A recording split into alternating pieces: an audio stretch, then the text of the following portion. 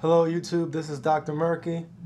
I'm putting out this video today, August 13th, 2009, because of the healthcare debate going on right now.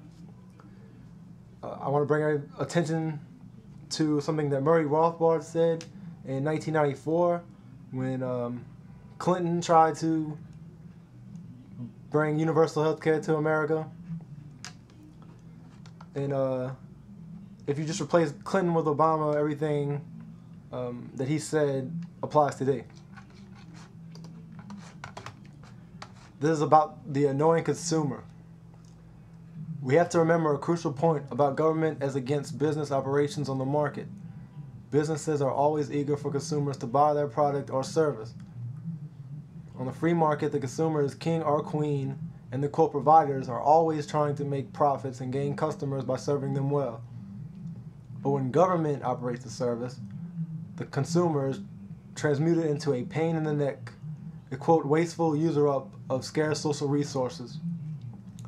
Whereas the free market is a peaceful, cooperative place where everyone benefits and no one loses. When government supplies the product or service, every consumer is treated as using a resource only at the expense of his fellow men. The quote public service arena and not the free market is the dog-eat-dog jungle. So there we have the Clintonian health future. Government as totalitarian rationer of healthcare, grudgingly doling out care on the lowest possible level, equally to all, and treating each quote client as a wasteful pest.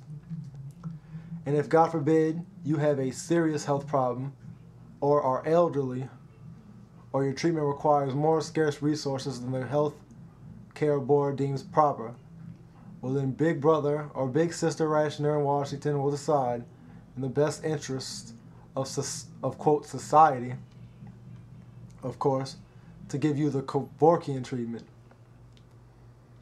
While Russia and the former communist states are struggling to get out of socialism and the disaster of their quote guaranteed universal health care, Clinton